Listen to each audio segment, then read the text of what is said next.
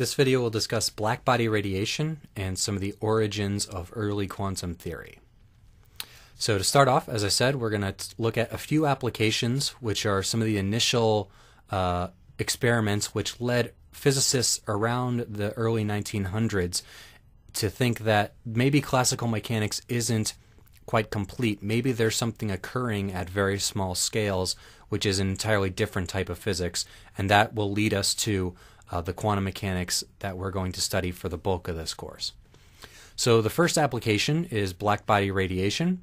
So a blackbody, we have some object here which is just being heated up, and it is emitting radiation at all kinds of frequencies, called a blackbody because it's emitting them at all colors of the visible spectrum. So out of this opening, I said we have photons that are coming out, particles of light, and they are hitting a detector at the end.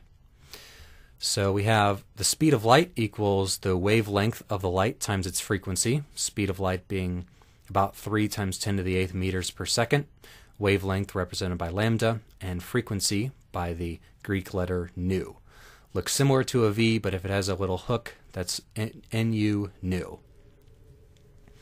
Okay, so we wanted to predict what is the spectrum for, if I give you the wavelength or the frequency of this light, how much intensity, how much light of that specific wavelength or frequency is coming out when I have this blackbody emitting radiation at a given temperature.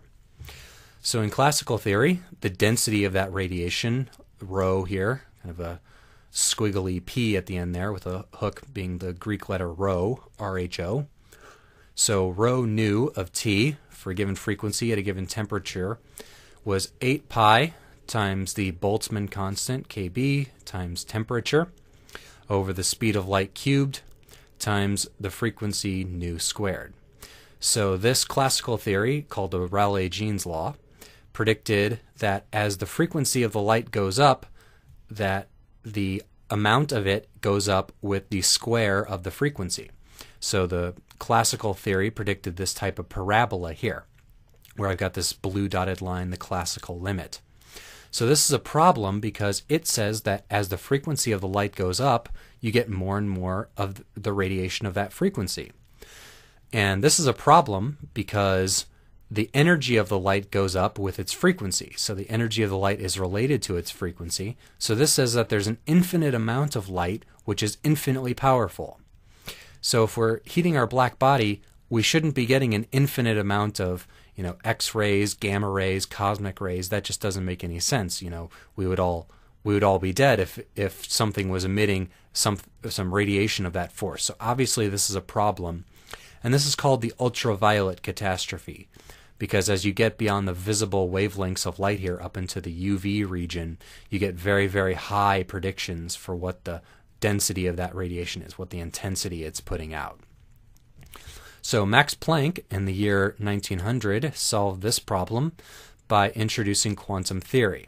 So we'll discuss later some of the details of what goes on in the actual math of it, but the equation that he derived using some idea that maybe the energy levels inside this black box can't be any possible level like classical theory says.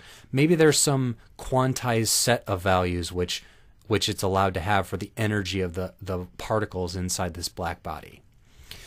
So when he did that, he got that the density of the radiation at a given temperature was 8 pi times this constant h over speed of light cubed times the frequency cubed divided by the exponential of this constant h times the frequency over Boltzmann constant times temperature minus 1.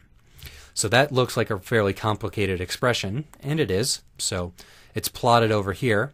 What you get is at the lowest temperatures, it goes up initially like the Rayleigh-Jeans law, but then as you get to higher temperatures, this exponential takes over, and it peaks, and then it goes down to 0.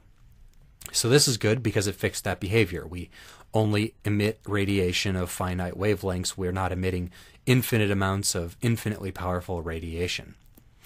And as the temperature goes up, we have a temperature down in this denominator in the exponent in our denominator. So at T2, at higher temperature, it goes up and it peaks at a higher frequency. So you're emitting higher frequency light, lower wavelength light. And then as the temperature goes up, this peak keeps going further and further up into higher energy light. So what Planck found is that this type of equation matched the experiments for what this experimental intensity was whenever this constant h equaled the value 6.626 times 10 to minus 34 joules seconds. And this constant was referred to, you can guess, Planck's constant. So as I said, what Planck assumed is that the energy of the particles inside this black box was quantized. He said that the energy was some integer times Planck's constant times the frequency of the light.